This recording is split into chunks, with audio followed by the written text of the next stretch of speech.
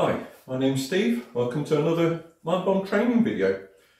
Today I'd like to talk to you about professional telephone sales. Not really what I would call the nuisance end of telephone sales, where it's high volumes and pre-scripted content. I'm working on some fairly dubious products quite often. But really no, the regular customer contacts that we all have to indulge in from time to time, whether we identify as salespeople or not. Really it's to do with the types of business that have regular, repeat, ongoing relationship with their customers. And obviously it can cover a wide range of the staff, so it might obviously be the order processing people, the regular sales team if you like, but also this could be useful for other people within the customer service spectrum, anyone that's really dealing with the customers on a regular basis. So first off, just before we get into the technique and the process that I like to think about when we're doing professional telephone sales, it might just be worth refreshing on the basics as far as the sales process is concerned. I have actually got a video already on this, so I'll put a link in the description below. And if you're coming to this new, if you're a new starter in the telephone sales business, you might like to look at the sales process first. Have a look at that before we move on slightly to a slightly more specialised approach, if you like, for the telephone sales. So first off, I'd like to take a look at what I would do before the call, so that we can look at the whole process. Obviously it's a good idea to be well prepared before the call, so I like to take 5 or 10 minutes out just to think about what I'm actually going to be doing for that day. And really you need to set some targets at the start, so whether that's going to be 20 calls, 50 calls across the day, depends on the type of prospecting or customer contact that you're actually doing. But set yourself some targets to make sure that you've got some milestones and some achievable goals that you can actually set for the day's work. That way you can keep focused, and obviously if you're exceeding those targets, you get that feedback and that positive motivation from the whole process. The second point on before the call, a lot of people like to have a script, but personally for me it takes out some of the energy and the immediacy of a conversation. If you have a script, it can be useful for some people, but I actually find it somewhat stilted, and it's better for me to be able to just write down some key phrases, key questions that I've got to make sure to ask everybody, and obviously, you know, some of the key things. If I'm trying to let everybody know about a new product that we've just launched, then you want to jot down some of the product details and some of the key strengths for that product, and make sure that you can actually get that across in every conversation.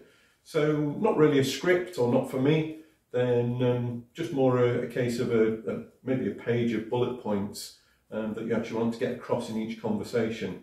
The third point before the call is about the research.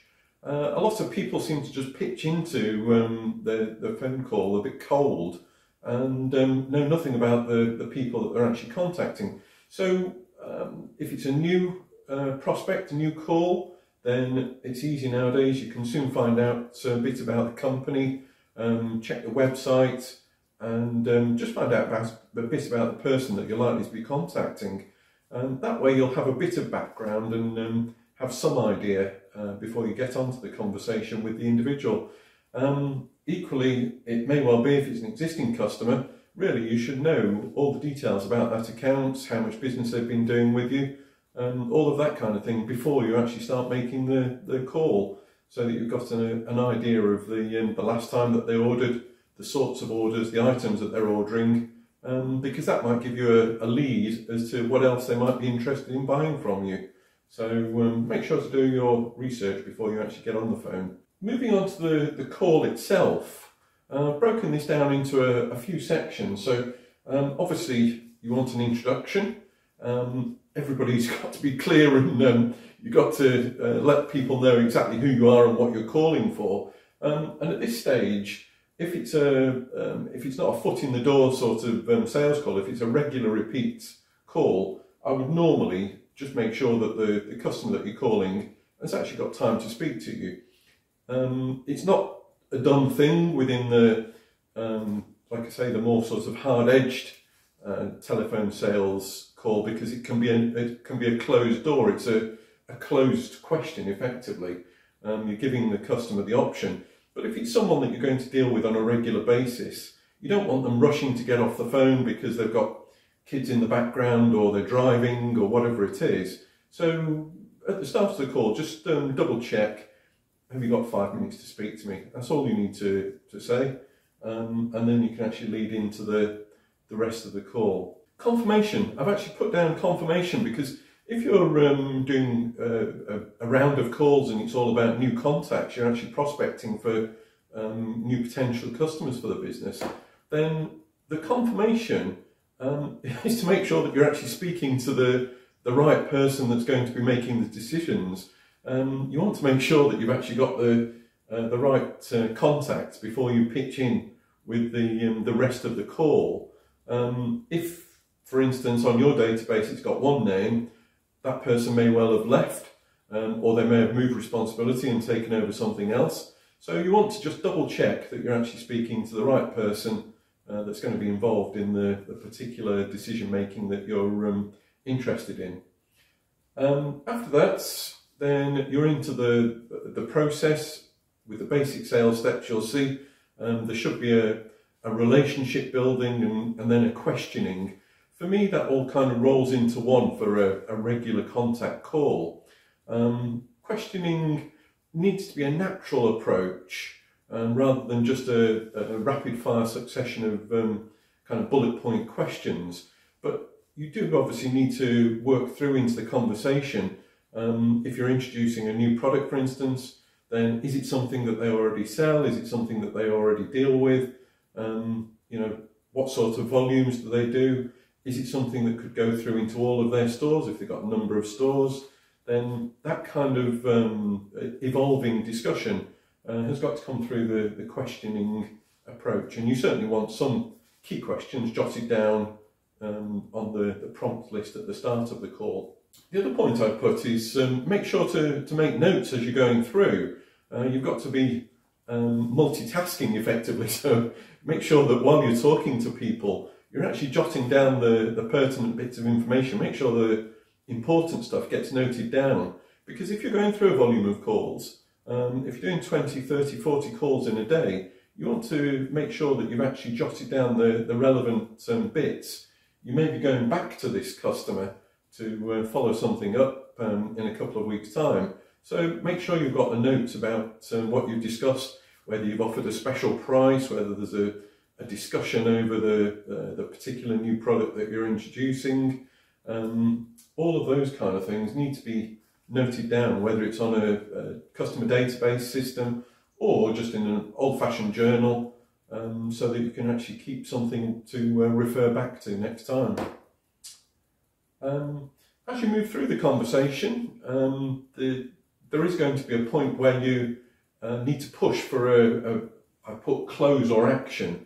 So you want a decision on something in particular, and this may be set out for yourself, for your side of things. It may be something that you set out in advance. So your objective may actually only be to get the customer's details so that you can then send some samples to them, for instance.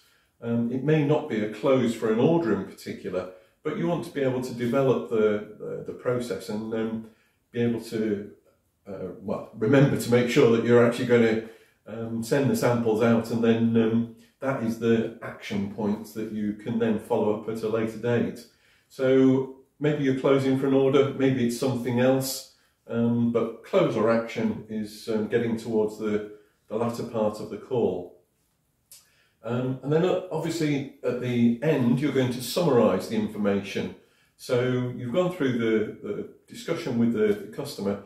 Make sure to just double check you haven't missed anything, you haven't misunderstood anything for that matter, and you're going to then get to a summary of the call. It should only be a couple of sentences, just to make sure that they understand and you understand exactly what you've discussed, and what the follow-up points should be.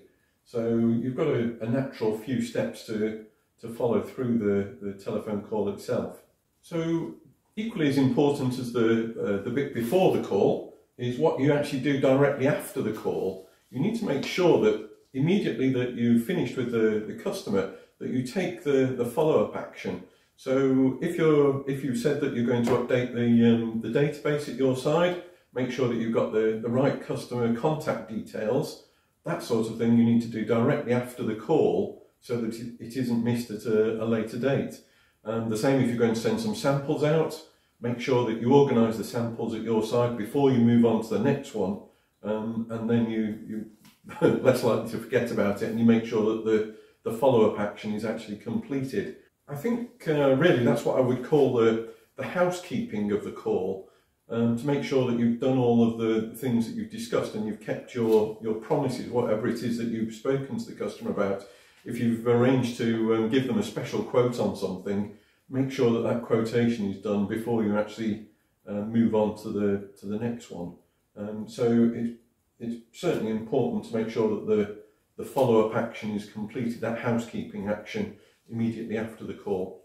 The other step along that as well is if you're going to follow up the call at a later date, you need to make sure that that's going in the diary. However you keep your records for follow-up information, maybe it's a week later after they've received the samples to follow it up and see whether the product's what they expected and whether you're going to get the order, then that's got to go into the diary and into your callback system. So as a follow-on from the housekeeping, that is your detail as to what's going to happen after the call. And the third thing that I would suggest for every call, whether it's a new prospect, whether it's a confirmation call, whether it's just trying to wake up some existing customers that have lapsed for whatever reason, then there should always be a follow-up email. It's all too easy for a customer to be speaking to 2 or 3 people at the same time, not take everything in. If you've arranged samples, you need to follow up the agreement, send the samples. If you've arranged an appointment, you might want to be going to meet that customer. You need to confirm all of that. Otherwise, from the customer's side, it's all too easy to come off the phone at their end and move on to the next thing and forget about what you've agreed. So make sure every phone call gets a follow-up email. It can be a copy and paste job for a lot of things, but try and personalise it so that there's something in the conversation that goes to them that's actually personal to them. But make sure that they get that email an hour later, however long, whenever they next check through their emails, they want to see the confirmation of the phone call with yourself. Obviously, a lot depends on the middle stage of the call itself as to how this will actually play out in reality. And I can tell you from experience, there will be times when you'll come across someone that just hasn't got time to speak to you, or that's having a bad day and they're not going to be particularly welcoming. But if you treat them with the civility and the respect that you would expect yourself, then you should actually get that back from the customer. There'll be the odd one, no doubt, especially if it's new prospects and you're trying to call people out of the blue. But the truth is that really, if you follow the process and speak to them in the same way that you would like to be spoken to, and just approach them with that degree of respect, then you should actually get a good response from most people, the majority of people. And it's hardly noticeable then once you actually get the odd one that might actually be less than happy to be speaking to a salesperson on the phone again. And in terms of regular ongoing relationship with the customer, you want to remember that people buy from people. So it's the old sales adage, but it's still true now. If you can build up the relationship over a period of time, it's so much easier, and people are likely to be much more willing to take a phone call next time if you can actually build the relationship over a period of time. And what that means is you have to do what you say you're going to do. So all of this is only as good as the follow-up action. Make sure that you actually do what you say you're going to do and keep your word on things. If you're going to change something, if you're going to send some samples out, it's got to go. Make sure that actually happens, and make sure that the follow-up actually goes through after the call. All of that is actually just as important as the middle bit of dealing with the customer actually on the phone. So for me, the 3 steps are equally weighted. So you should actually work your way through step by step and make sure that you put equal effort into all 3 stages. That way, then hopefully the targets will naturally fall, and the sales process will get easier as you build those relationships with the customers. So that's all there is to it. Thank you for watching. I hope you've enjoyed this one, and see you next time. Thank you.